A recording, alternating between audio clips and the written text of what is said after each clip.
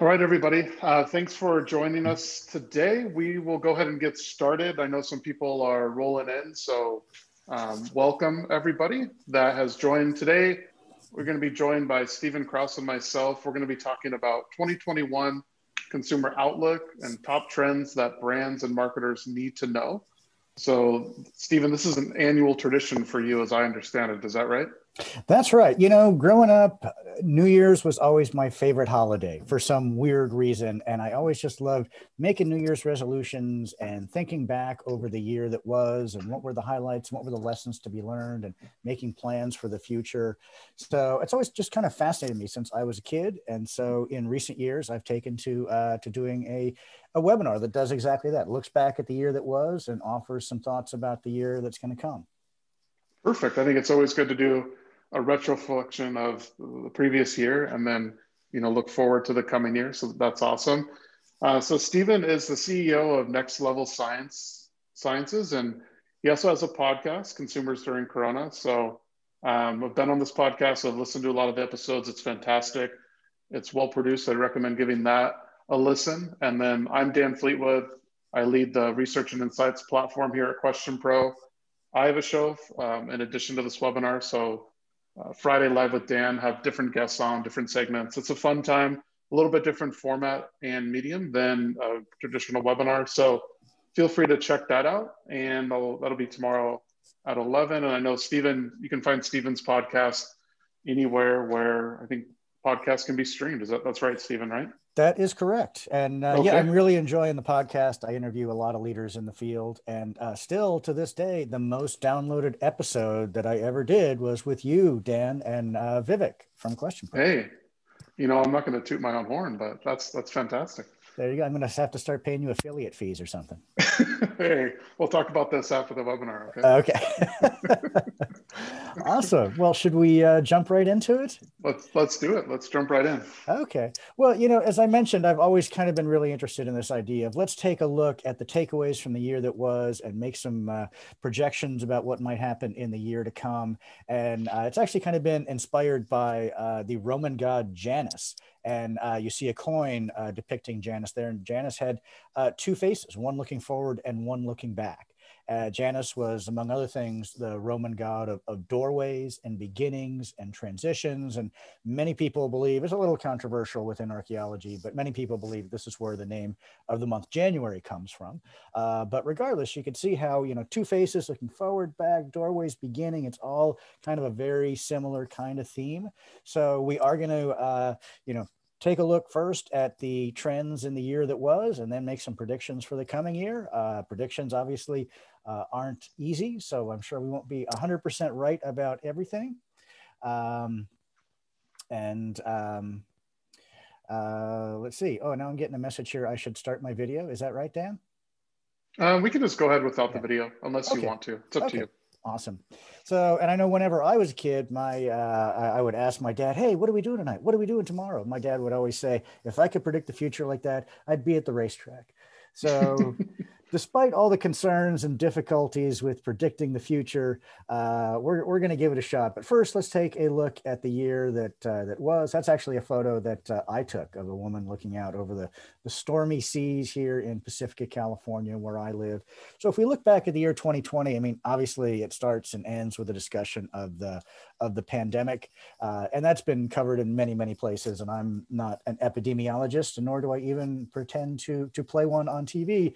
My expertise is more in consumer trends. So let's talk about the consumer trends that were really shaped by the coronavirus. This is a lot of what my podcast is about, Consumers During Corona. And you'll often hear people say that, well, it accelerated some trends that had already started, but in other ways, it really disrupted certain trends. So let's take a look at some of those. And as you see, I'm not going to go through every single number on these slides, but we all know that e-commerce had been growing quickly for many years, and it's really accelerated. Now, it's always remarkable to me, if you look at government data from the Commerce Department, that still only about 12 to 14% of all retail sales are online. So there remains tremendous growth opportunities. You see the numbers from eMarketer over there on the left, where they predicted that 2020, when everything was going to be said and done, was going to be about a 32% increase in e-commerce. Certainly that's a big step function. And you'll see people speculate, well, it was an increase, it's like the e-commerce market aged 2 years in 1 year, or maybe it was 10 years. It does sort of depend on the category that you look at, and we'll talk about that a little bit. Certainly e-commerce for grocery went up much, much further than that. So obviously that's an example of a trend that was already growing strongly, and the pandemic was really an accelerant. E-commerce for grocery in particular. We're also going to talk about this idea, not a big surprise, but when you look at digital markets, you see, winner take all kinds of economies. You see a few huge players that really dominate their category, whether it's Amazon or Google or Facebook. You see that all over the internet, and you see it within e-commerce in particular. So you see the Amazon sales number there that are 6 times the nearest competitor of Walmart. Now, and even though this is a chart showing the growth in e-commerce sales, and you see how really, really strong those are, I think it also highlights that a lot of the brands on that list, a lot of those retailers, are really known for a strong brick and mortar presence. So, from Home Depot to Best Buy to Target, to Walmart, so on. I think it really highlights the importance of being omnichannel. And so I think we'll see that as we go along as well. So certainly e-commerce is one area where there was an accelerant. As I mentioned, the whole notion of digital dominators, that you can pick any category. And if you look at those dominators, if you just look at them in terms of market share, you saw them during the pandemic pull away from competitors. Here we're looking at stock growth. So you see, just how well all of those digital dominators have done, far outperforming the market led by Apple and Amazon, but going down the list of all the other, tech dominators that are familiar.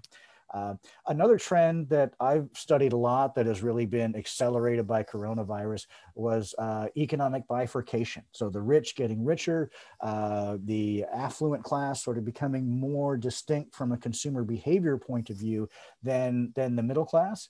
And the numbers really suggest that coronavirus has accelerated economic inequality in just about every country. It's true if you look at the very, very top of the economic spectrum. If you're looking at billionaires, you've seen huge growth in their net worths. Very few billionaires saw their net worth shrink. A lot of new billionaires have been minted since coronavirus started. It's kind of been a shakeup at the top of the list of the richest people in the world, where now Jeff Bezos and Elon Musk sort of go back and forth depending on where their stock might be on any given day, followed by Bernard Arnault of LVMH and Bill Gates. And then over on the right, you see some data from Scott Galloway, and I love his stuff. He's always got very insightful perspectives. And so he's pulled some data from different recessions and the coronavirus situation. And you really see how there's been much more of an impact on low earning consumers. And you can see that for more affluent consumers who are in more executive positions. They work from home, business goes on, life goes on. But if you think about consumers at the lower end of the spectrum, then it's a different story. So many of them in restaurant jobs or service jobs, they've lost those jobs. Many of them are, quote unquote, essential workers. And so they've got to, adjust to all the disruption going on in the economy. So, I mean, those are some examples of trends that were already going and now are being accelerated. But there are also many examples of the ways in which the pandemic has been a disruptor to consumer behavior. So, we've all seen unemployment numbers. We know that economic anxiety is really high. I think one of the more overlooked trends has been in terms of savings rates. So here you see savings rates from the federal government. And you can see just that huge spike, and still remains very, very elevated, just about at all-time highs over the past 60 or 70 years. So this is really going to set us up for thinking about, well, what are trends going to be like in 2021 when consumers are, many of them, at least at the upper end of the economic spectrum, are sort of sitting on piles of cash. Another obvious disruptor of the corona economy has been the change in everyone spending so much more time at home. Sociologists used to talk about there were three places in modern life. There was home as the first place, and work as a second place, and then all those third places, the bars, the restaurants, the coffee shops, the bookstores, where people would congregate. And obviously all of that has been brought into the home. So a lot of ways to look at this. I think it's interesting to look at search volume on Google Trends, and you can see the various spikes in things like, people are now bringing the office home. There are more people in the home. So with people not going off to work, we also know that boomerang kids, those kids, young adults, 18 to 29, about half of them now living at home, and that's essentially an all-time high. And, the gym, the workout center has been brought home. And so one of the implications of that is consumers are looking for ways to kind of find more space within the home, whether that's a physically different room that you might do with a room divider, or creating a psychological space like a breakfast nook, or something like a Murphy bed, which is a bed that kind of folds up into the wall and is a good space saving kind of thing. So we've seen consumers try to readjust what the home is like. And another very consistent aspect of the corona economy is consistent stocking up. And so, you may remember back when COVID hit just about a year ago, there was, quote unquote, panic buying, and there wasn't toilet paper on the shelves. There's actually been some really interesting research suggesting that was not so much panic buying. That was more, reasoned, thoughtful consumption, because people were going to be spending more time at home. That, sometimes you would, without getting too graphic about it, you would use toilet paper at work, or your kids would use toilet paper at school. And now with everybody home all the time, there's just a greater need for toilet paper. And, supply chains weren't quite prepared for everyone buying more at once, but it wasn't necessarily panic, in part because the purchase of those kinds of consumer packaged goods has continued to remain elevated. So there's been a real change in how people are consuming. They're going to the store perhaps less often, but they're really stocking up. And so even now, a year later, we still see CPG buying as up, about 20% on average. Sort of depends what metrics you look at. The top categories are you see over there on the right, meat, frozen foods, and alcohol, which really, really makes me feel on trend. I'm like, yeah, that's exactly me, meat, frozen foods, and alcohol. Yeah, I'm part of that too, so yeah, you're okay. not alone. Yeah, I don't know if I should be reassured by that or troubled by that. Yeah, maybe a little both. We'll leave it at that. Yeah. Another kind of obvious implication of the corona economy is that people are thinking a lot more and thinking a lot differently about cleanliness. And what does that mean? So again, over on the right, just like from the last slide, I should have mentioned those data come from NC Solutions, which is a really interesting company. They've got great data. I actually interviewed the chief research officer on my podcast, so I've got a link to it there. But they've got really amazing data. And so very good at also looking at, as you see on the right, continued elevation of spending in all of these cleanliness kinds of categories. And you can kind of get a sense there for what's more important and less important. There's also over on the left, I won't read through all the words there, but I published an article, you can find it on my website, about home-related trends in the corona economy. And one I would kind of highlight is in terms of home design, mudrooms are coming back. So, a mudroom is, you come home and it's kind of like a little section outside your house. It's not quite in your house. The idea is you take off your shoes because they're muddy. But now people come home and they're kind of taking off their clothes out there and, switching into their home clothes as opposed to their outdoor clothes. And I'm not sure how biologically cleansing that actually is, but it provides kind of a psychological sense of, a sense of cleanliness, a sense of distinction between home and outside.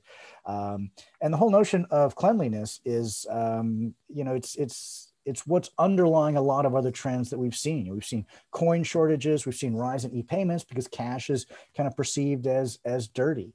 Or you've had some really interesting partnerships with Lysol. Dan, we were talking about that the other day, some of Lysol's interesting partnerships. Yeah, Lysol, partnered with the Major League Baseball, for cleanliness of stadiums and to help portray that, perception that it's good to come back and view live sports. So I think that's interesting. And then, Steve, you were mentioning about sort of the mud room, and we kind of do the same thing where it's almost like the room to get disinfected before you come into the house. So I think it's more psychological than anything, but I can attest to that, I suppose. That's another example where I'm living very on trend too. And I think it is probably more psychological than anything else. But yeah, I come home and a lot of times, if I've been out for, even just for a run, I'll kind of take off my outdoor sweats and leave those outside on the porch. Mm-hmm. Yeah, people are really hungering for that. And Lysol, like I said, is a really interesting example. And when I interview people on my podcast, I always ask them, what brands do you think are really getting it right today? And a couple people have mentioned Lysol, both for these innovative partnerships. They've also done kind of all the research, all the R&D to prove that their product kills the coronavirus, and so they can go out and legally make that claim in the marketplace.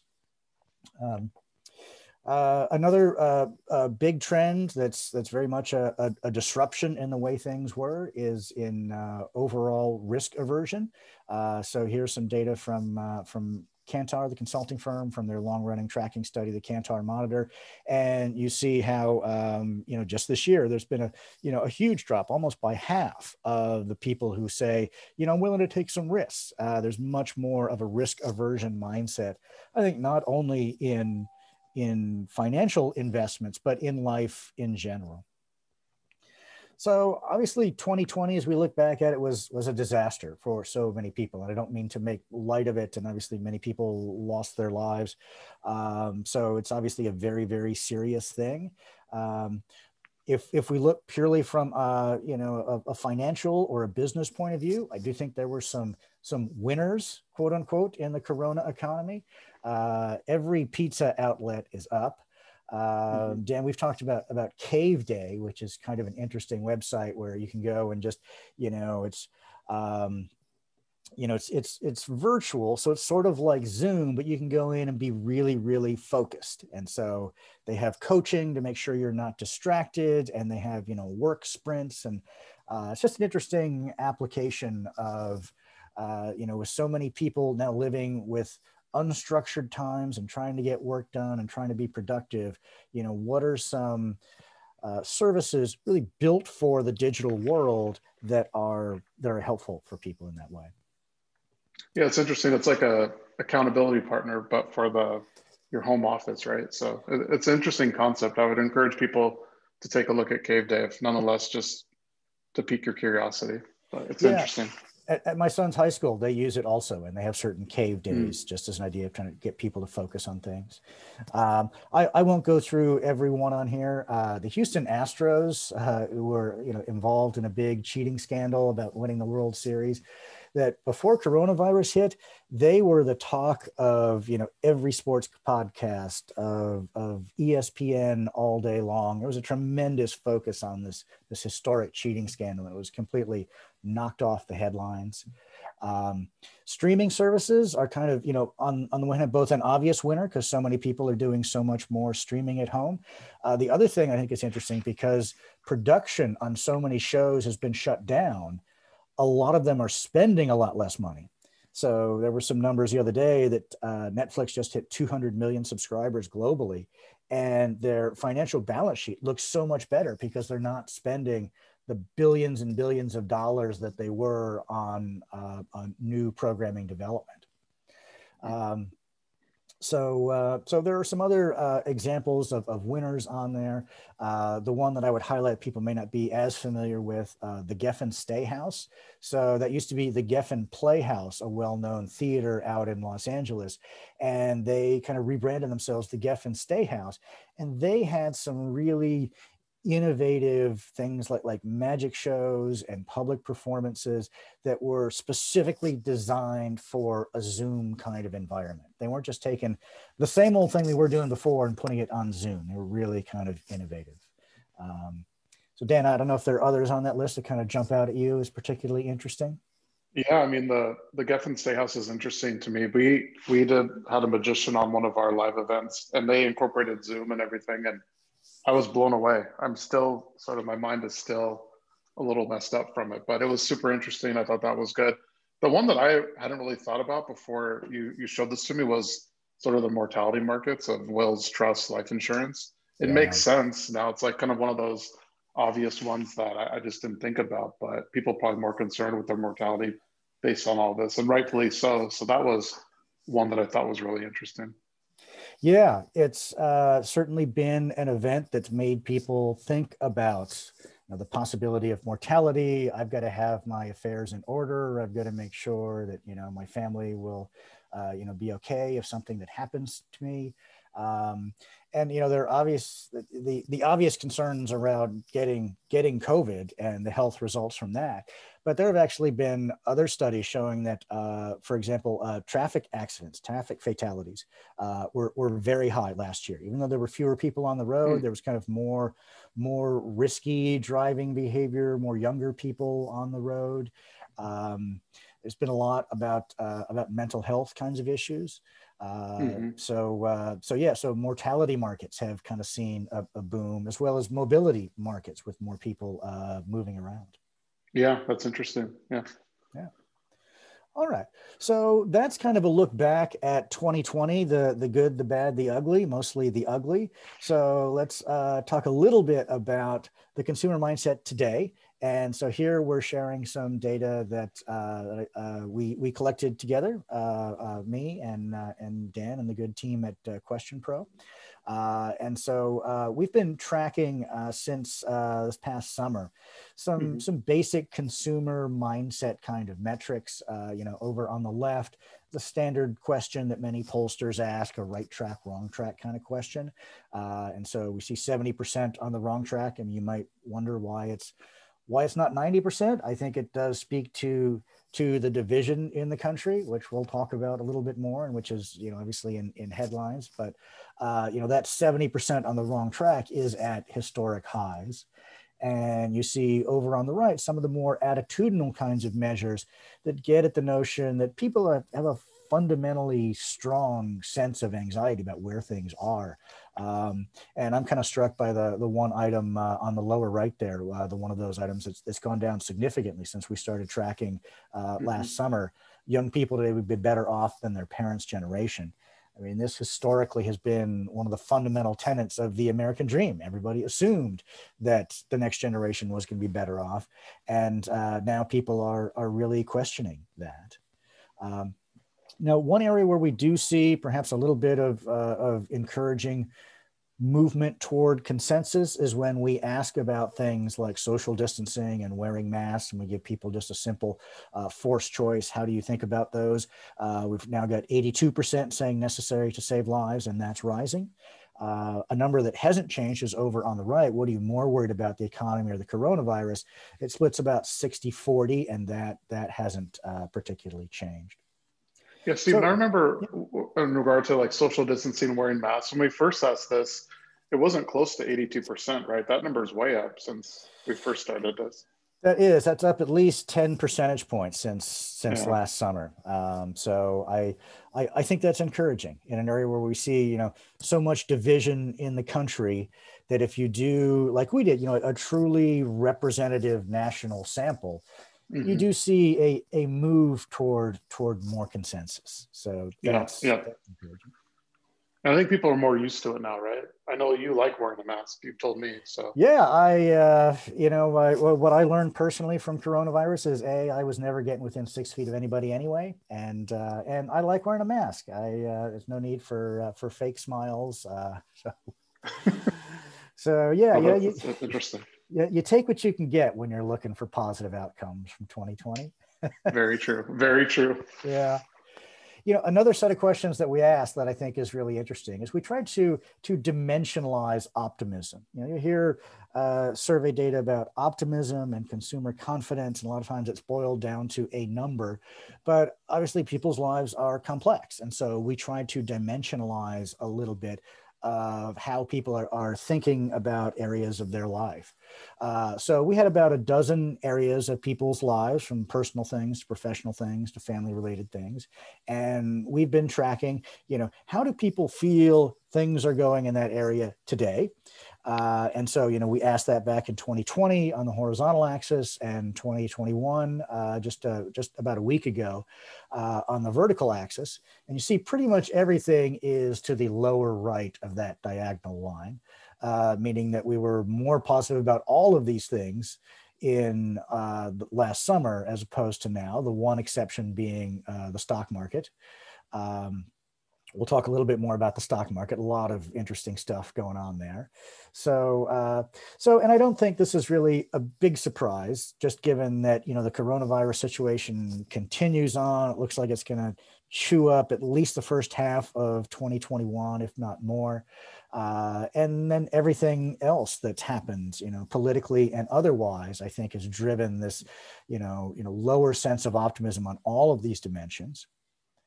But I think the other really interesting nuance is, on this slide, we're looking at, well, how do people rate these things today? We also ask, well, how do you think these things are going to be going at the end of 2021? And again, we've got kind of the same set of axes there. And so it's just interesting to see, how do things fall relative to that diagonal line? And basically, all of the societal elements that people think about are getting about the same ratings as they were last summer. So if you ask, how are these things going to be going at the end of 2021? We're kind of thinking the same way now that we were last summer in terms of how good things are going to be. I mean, kind of middling. I mean, in absolute terms, they're, hovering about a 6 or 6.5 on a 10-point scale. But I think what's interesting, again, are all the things off on the lower right of that chart, suggesting that, our expectations for all those things closer to home have really fallen.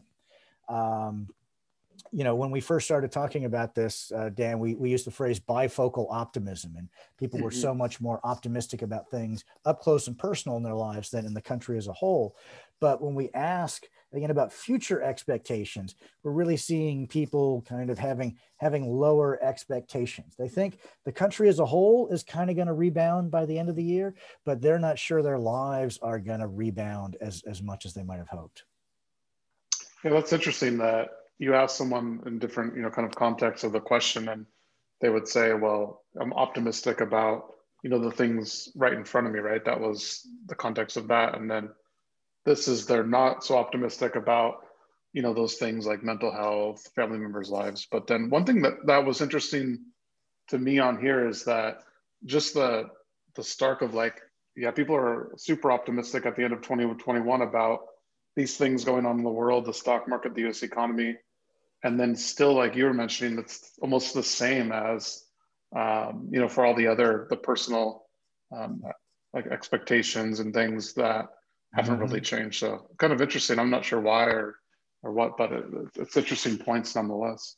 Yeah, it's interesting that as they think about the end of this year, they do see kind of America and, all of those social and political elements kind of getting back to where they were, but where we see that sense of lowered personal expectations is pretty interesting. And I think you're right. If you just ask people, well, are you optimistic about your life in these different ways? People would say, yeah. You get a lot of that in survey responses. But by tracking this over time, I think we get an interesting perspective about how personal expectations have fallen. One of my colleagues who I had on the podcast, Walker Smith, who's a well-known trend forecaster. I asked him, what advice are you giving brands these days? And one of the things he said was, how can you help people live big lives in a smaller world? And in a smaller world, both literally in the sense that we're all in the home now all the time, but also I think in terms of the data on this slide, if we're living in a world of kind of lowered personal expectations of, wow, I'm still worried about, my paycheck and my career and my family, how can brands, reassure people? And I thought it was just such a great phrase. How can you help people live big lives in a smaller world? Yeah, that's interesting. Well, let's do a couple more slides on kind of putting 2020 in perspective and where consumers are right now, and then we'll talk about some projections for the future, and then we'll open it up for some questions. So this is the first of a couple of really interesting slides where we simply ask people in a completely open-ended way, what kind of brands are particularly meaningful or important to you? So over on the right, we have data from a study that I used to run many years ago called Women, Power, and Money that was put out by Hearst Communications and Fleishman Hillard. And there's some publicly available white papers that are still very relevant today and had a lot of interesting data. But you see what that chart, what that word cloud looked like over on the right in 2013. And then we asked it again in October. Now, I, of course, am a trained scientist, so I can tell you probably the least scientific thing you could do is to compare two different word clouds that are different time periods, different fonts, different color schemes. Having said that, let's go ahead and compare them anyway. I'm actually teaching qualitative research methods at University of San Francisco right now. So I'm used to sort of giving all the caveats about qualitative, and it's directional, it's interpretive. So here we're looking at how women responded. And certainly you see some consistencies. Amazon is very strong. You see Nike as a lot stronger now than it was back then. I think that speaks to life at home and athleisure, and we're wearing different kinds of things. So Apple does well. I think it's interesting that you do see some consumer packaged goods brands showing up strongly now. Things like Dove and Shure. And you see Clorox as a brand there. I think it's interesting back in 2013 that we saw Procter and Gamble. Now, obviously, that's kind of that's a company, that's an umbrella brand, and I think as time has gone on, they've made efforts to kind of market their individual brands rather than the parent brand. So it's interesting to see how that strikes us. So I don't know, Dan, do you have other thoughts on the brands here? Yeah, I think it's interesting. Obviously, you see some of the ones that are still pretty consistent from, like you mentioned, Apple and Target and Nike. But then, things that showed up really well in 2023, or excuse me, 2013, like you mentioned the Procter and Gamble. But ones that I'm interested are like, in 2020 we see Johnson and Johnson, Clorox, Lysol. So I think you're right, more of those individual brands as opposed to umbrella companies. That's interesting. And then, of course, like the, Netflix obviously shows up in 2020, but it's sort of a blip, I think, in 2013. Mm-hmm. So this is what we'd seen for women when we look at the same set of results for men. We see a couple of interesting things. So back in 2013, Apple was by far the largest, and then Amazon was a close second. Now those two are, still coming out very strongly. You see Walmart and Target show up a lot more strongly. So I think a focus on retail, and people are going out to stock up. Like I said, it's fewer trips out to the store, but buying more stuff, and there's just more focus on that because you've got to gear up for it, and you got to have masks, and you got to be prepared, and you got to go in and out. There's kind of the herd buying technique that we were talking about the other day. You also see, men a little bit more easily distracted by bright, shiny things than women. So you see a lot of, in addition to Apple, a lot of Microsoft, Sony, Samsung, You see Nike as much stronger for men now than it was, as we saw for women. But you also see Adidas and some other, sports related brands, Under Armour, North Face. You see kind of a different element on the athleisure apparel for men. Dan, what do you think? Yeah, and I think you also see like automobile, right? Automobile manufacturers like Ford, Toyota, GM that you didn't see on the women's. So that, I guess, kind of makes sense if you're playing into those, norms. But I think on both of these, what's interesting is like Nike, Adidas, all of these, sort of athletic brands that really are standing out. I think it's really interesting. And these are iconic brands too, right? So it kind of makes sense. And then Under Armour showing up more in 2020. Same with like if you see Costco is there, that I don't really see it in 2013. So really interesting. But yeah, you're right. A little bit more kind of shiny objects, and it's funny the different things that both men and women kind of associate with meaningful or important to you in terms of brands. Men are simple creatures, and I think that goes down under the rubric of things we didn't need research to show. So let's talk a little bit about 2021, what we expect from the year ahead.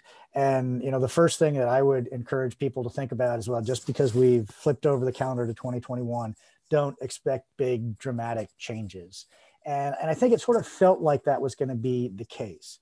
If you looked at some of the stuff that happened right at the end of 2020, there was that viral video around Twisted Tea, and it just sort of seemed to encapsulate, people have been, so patient, just like the guy in that video was so patient and took so much verbal abuse before he finally, hit the guy with the Twisted Tea.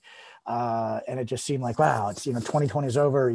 Our patience has run out. We're just kind of, feeling, catharsis over this act that kind of went viral. And then Twisted Tea was in every meme until it was knocked out of the meme world by Bernie Sanders. Or another example of that I thought was Anderson Cooper, who made big headlines on New Year's Eve, kind of getting drunk and just making so many, interesting headlines and memes. And again, I think it sort of felt like, it was a little bit of catharsis. It's been such a rough year. We're going to let our hair down, and next year it's going to be so much better. And then immediately we had, the issues at the Capitol, still all kinds of issues around conspiracy theories and misinformation and just general weirdness and surrealness. And I don't think that's going to stop. I mentioned my colleague Walker Smith with Kantar, and he had that phrase of, how do you help people live big lives in a small world?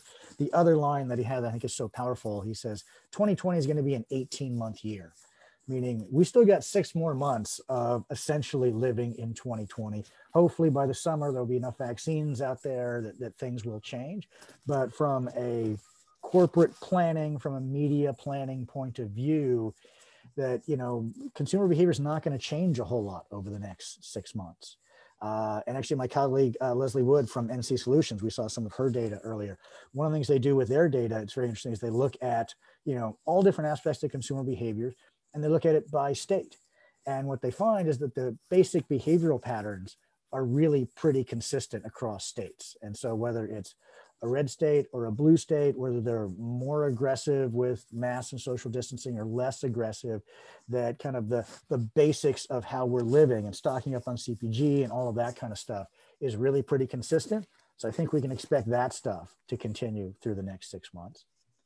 I do think, I'm sorry to say, we should prepare for a market correction. I mean, you can just look at a chart of the Dow and see that might be coming. Here, we're actually looking at price earnings ratios to try to get a sense of, our stock is overvalued or not. And, you should be cognizant of the fact that, look at how that vertical axis is laid out. It's not necessarily linear all the way up in order to capture some of the high highs.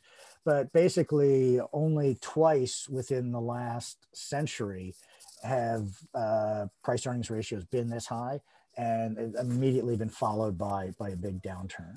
So I would just encourage people to prepare for that and suggest that might throw a bit of a monkey wrench into consumers' lives.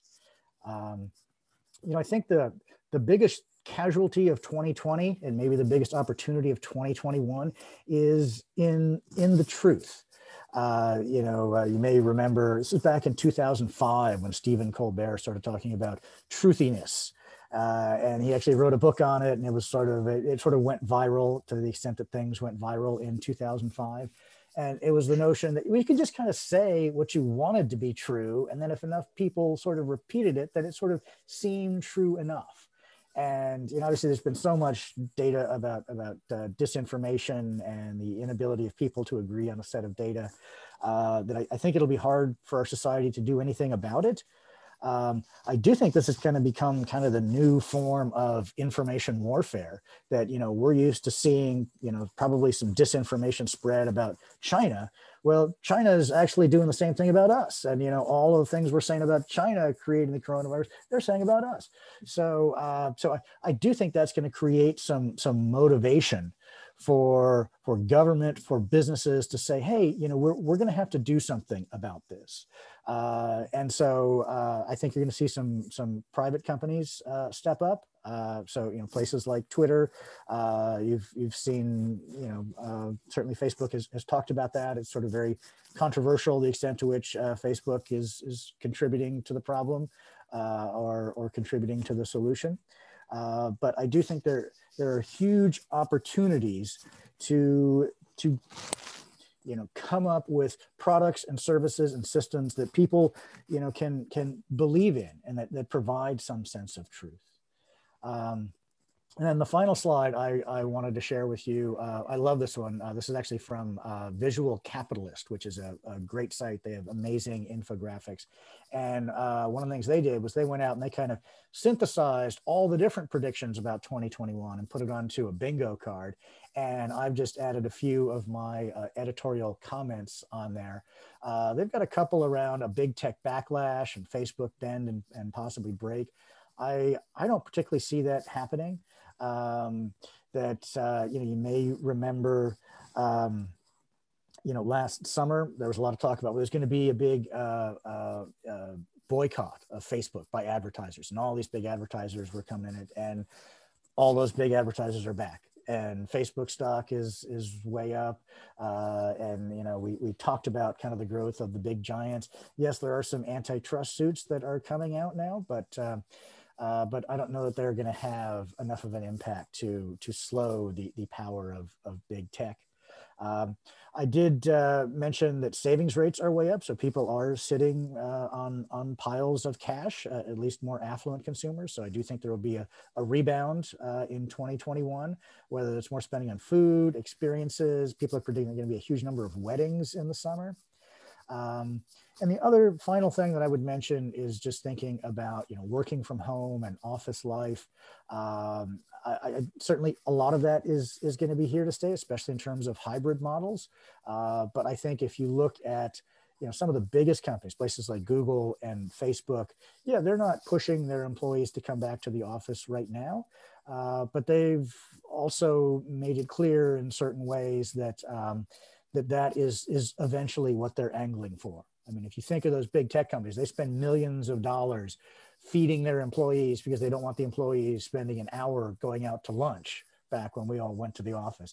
How are they going to feel about everybody working from home all the time?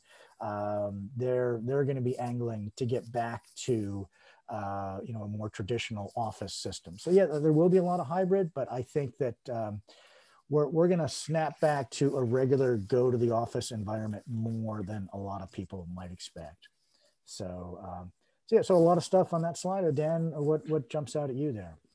Yeah, I mean, your prediction of more, kind of going back to the office it's a little bit against the norm here. I think there's a lot of talk of, work from home and work from anywhere, but I see what you're saying, that a lot of these companies have invested, billions of dollars in these offices. So right now it's okay, but I do see your point there where it'll be a shift back. And then I like what you said around, obviously poised for a rebound in food, travel, and experiences. I think, have you done any research on the sort of like the baby market? I mean, I think there's going to be a big baby boom, right? Of like a lot of babies being born in 2021 because of the corona and everybody's stuck at home. We won't go into all the details here, but I think that's probably something that's big. So maybe the childcare sort of baby consumer packaged goods, and also that whole market is poised for a big 2021. Yeah, that's interesting. I haven't seen hard numbers on that, but you could certainly see that, with people at home more, with people just a little bit more focused on family and kind of rethinking their priorities and their values. And, maybe I've been emphasizing work too much and family not enough. I wonder if the baby boom might come in 2022, that when the vaccine comes and we're all out mingling again, maybe that will be what sparks the baby boom. I don't know. Hey, that's true too. You never know. Yeah, interesting. What do you? So in regards to the inequality continues to worsen. So you think you're still predicting that? I think if we go back to some of your initial slides, it was 53 or 56 billionaires were newly minted and during the Corona era. So you see that sort of trend continuing, and still the maybe like the middle to lower class still struggling to make ends meet and getting by. Is that kind of what you mean there, or something different? No, that's exactly what I mean. And I think that the whole trend toward the economy, bifurcating, that, not just billionaires, but if you think of the affluent, maybe the top 20, 25% of the country, they have seen a lot more income growth than, say, the middle class and lower class consumers. And so this has been going on for 40 years. And it's really started since the early 80s. It's continued to pick up steam under every president, Democrats, Republicans. A lot of presidents on both sides have come in and said, we're going to have tax cuts for everybody. And those tax cuts usually translate to a few $100s in tax cuts for middle-class consumers and thousands of dollars for more affluent consumers. Right. And you've seen a lot of companies respond to that. So it was probably about 10 years ago now, I think, that Procter & Gamble came out and said, you know what, we actually view the market a little bit differently than we used to. And I'm going to paraphrase, but Procter & Gamble became the biggest advertiser in the world by creating brands for the great thriving American middle class. And so, if you think of, Tide and Crest and those iconic kinds of brands, we're all geared toward that big, massive middle class. And that's what our economy looked like up until the 80s. But now, we don't have that big, thriving American middle class. And so Procter & Gamble came out and said, okay, we need to rethink our strategy. What is our strategy in a world where Tide and Crest are purchases made by the affluent, the top 20 or 25%, and not by everybody? And so, they have, think of a lot of bifurcated markets that, okay, we need to have, a more affluent skewing brand that's going to be high end and appeal to maybe 20% of the country. And then they need more value oriented brands that are going to appeal to the other 80%. Because even the middle class, from a consumer behavior point of view, is increasingly acting like consumers who are struggling. Even before Corona, where you had more of a value orientation and interest in coupons and Groupon back in the day. And then, after Procter & Gamble came out and said that, Frito-Lay came out and said, we view the market as two kinds of snackers, a smaller group of more affluent, less price sensitive snackers, and then a larger group of very value oriented snackers. So, so I think you see this now in every category, that you've got the top 20 or 25%, the kind of people who, whose economic lives haven't really been phased by coronavirus, to the bottom 80%, where, they're really struggling. And when you think about, all of those people struggling in the middle class, and we saw those numbers, people don't necessarily think that, the kids' lives are going to be better off. One thing we didn't really talk about was, the election and kind of the failure of polls. But the one thing that I would say about that, I think is kind of a wake-up call for us who think about trends and about consumers, is that, over 70 million people voted for Trump, and, we can't just say, well, they're all stupid. Well, they're all racist. Not 70 million people. I mean, there's, we as consumer insights experts have to look at that and say, wow, a lot of people, want a different direction. A lot of people are hurting. And I think, because so many of us in marketing and advertising, we're in that top 20, 25% as our friends and neighbors. And we kind of see that bubble. And I think that's part of why nationally representative research, like the kind that we do, is so important. Yeah, no, I would definitely agree there.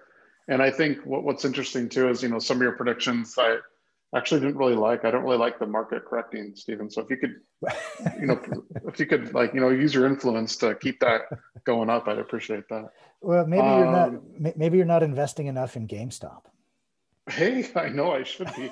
I need to spend more time on Reddit apparently, and then I'll know what's poised for a breakout. Yeah, move your whole 401k over to GameStop stock, and you should be fine. There we go. No, we're not predicting that. Okay, so don't do that. No. Perfect. Well, I know we have about 9 minutes or so. There's some questions that have been coming in. Let's jump right to the Q&A if that works for you. Yeah, let's do that. Okay, perfect. There's a few questions here. Let's see. So let's start with. So Isabella asks, "What do you think will happen to the restaurant industry in 2021?" It's interesting. We didn't really mention this outside of people needing that third place, but any thoughts on the restaurant industry, Stephen? I think that if things go according to plan, meaning that by the summer that the vaccine has been pretty widely distributed, I think there's a real hunger, pardon the pun, to go back to restaurants. And there was even a while kind of before the most recent realms of shutdown where a lot of restaurants were open and bars were open. And I would say, not to sound too flip about it, but it's almost like, people were dying to go back to those experiences, like even knowing the risks. There was just such a hunger. There's just something so relaxing about going out to a restaurant and sitting down and having a drink and have someone else serve something for you. And just all the social connection and the experience. People are so hungry to get back to that. And actually, when we did our first wave last summer, we had some data around spending projections in different categories, and restaurants and travel were definitely the two where we saw a lot of pent up demand. Yep. I think that's right, and that kind of leads into another question that someone asked around predictions for the travel industry or tourism in general. What's the outlook there?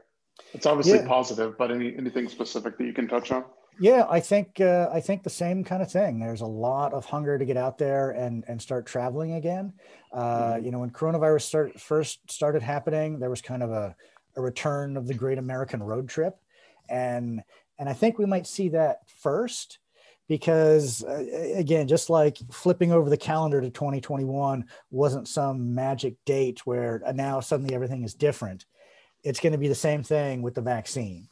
That, we're having problems getting it out, and then some people aren't going to want to take it, and how effective is it? And you still have to wear a mask. There's going to be a lot of that kind of uncertainty to work through.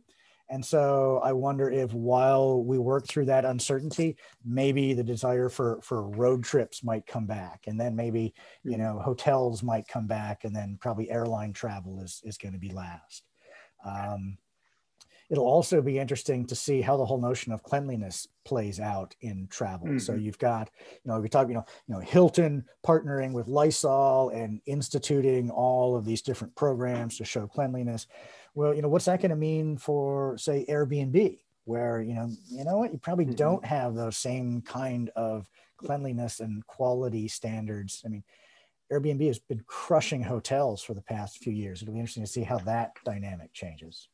Right. Yeah, that's interesting. Actually, you almost need a Lysol seal of approval or something. Interesting.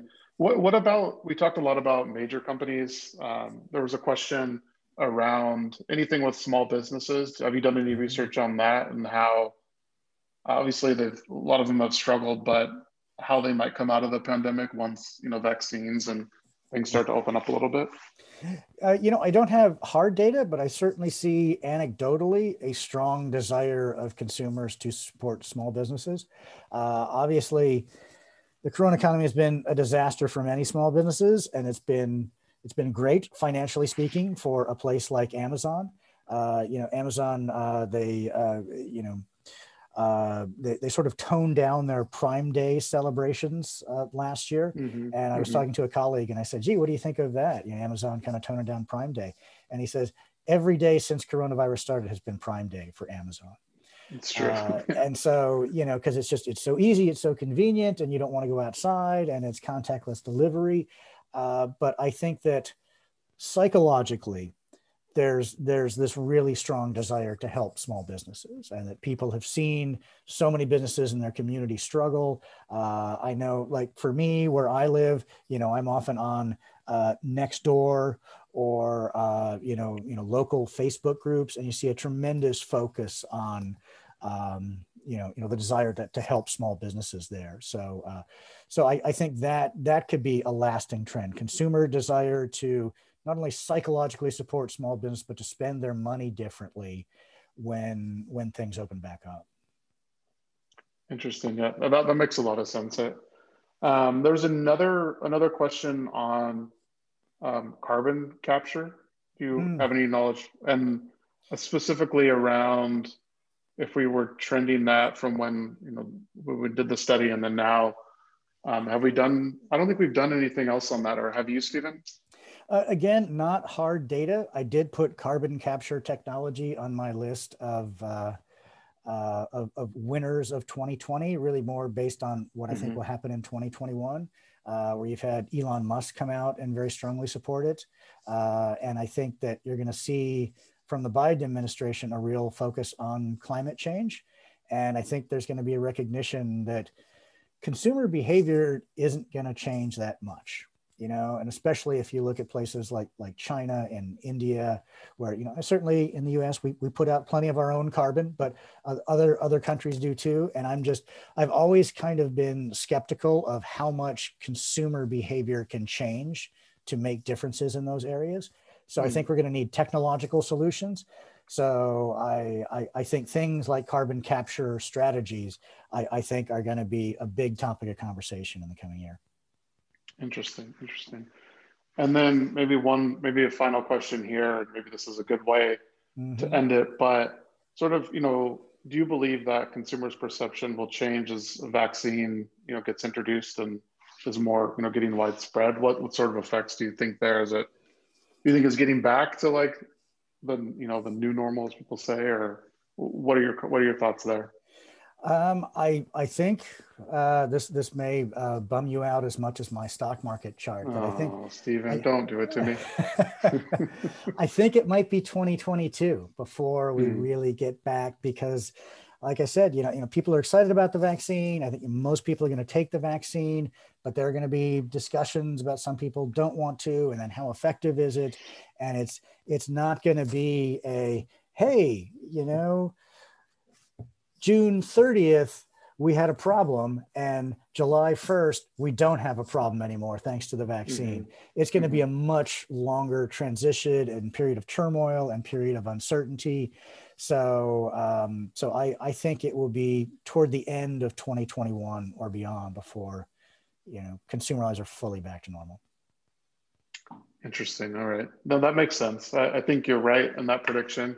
It'll take more time, especially if this is 2020 is an 18-month year, right? And there's still that hangover from it. So I think you're spot on there. Well, hey, Stephen, I think with that, we can wrap it up. I appreciate all your insights and going back to 2020, your predictions for 2021. So appreciate that. Everybody will be sending out a recording of this, so you'll be getting that. And then if you want more from Stephen or I, we're pretty active on LinkedIn, and you can find us there. And with that, Stephen, hey, thanks so much for coming on today and sharing your predictions. My pleasure. Always a pleasure, Dan. I appreciate it. Looking forward to the next one we do down the road. All right. Sounds great. All right. Take care, everyone. Talk to you later. Bye-bye.